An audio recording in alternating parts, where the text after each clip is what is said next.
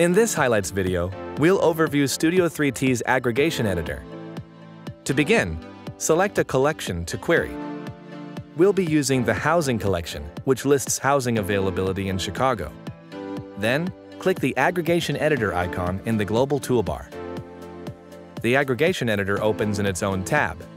Alternatively, we can open this by right-clicking the collection and choosing Open Aggregation Editor. As we can see, the first stage of our query is automatically generated.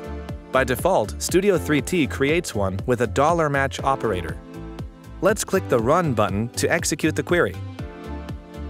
And at the bottom, there are tabs where we can see our results. The Pipeline Output tab is where we view the output of the full pipeline. And by clicking the Count Documents button at the bottom, we can see there are 226 documents in this collection. Stage Input-Output is where the inputs and outputs are displayed in their respective panels, Stage Input and Stage Output. As we can see, the document count is also 226. We haven't narrowed our search yet, so the output is the same as the input. Query code allows for translating queries into different programmable languages. And the Explain helps visualize your information. Now going back to the top, with Stage 1 and with each subsequent stage that we can create, the operator can be changed using the Operator dropdown. Clicking the plus button creates a new query stage in the pipeline. We can then select our operator and query code manually.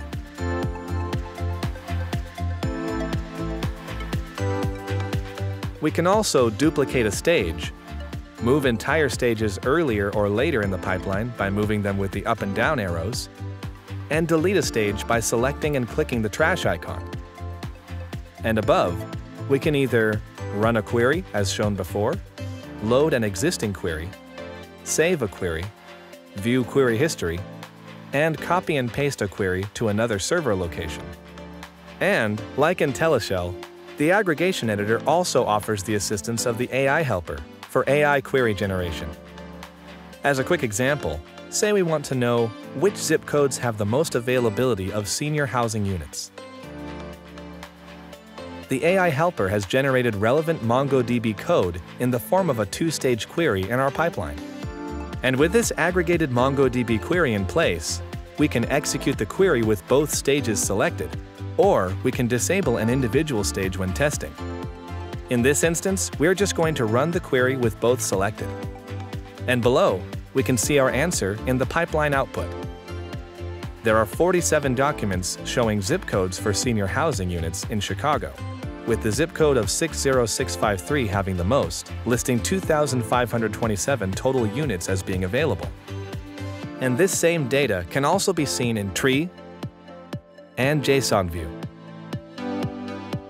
And in the Stage Input section, we can see that we started with 226 documents, and the stage output lists the 47 results. Studio 3T makes aggregating queries easy. Please see our other highlights videos on getting more from MongoDB with the power of Studio 3T. Thanks for watching, and happy querying stage by stage.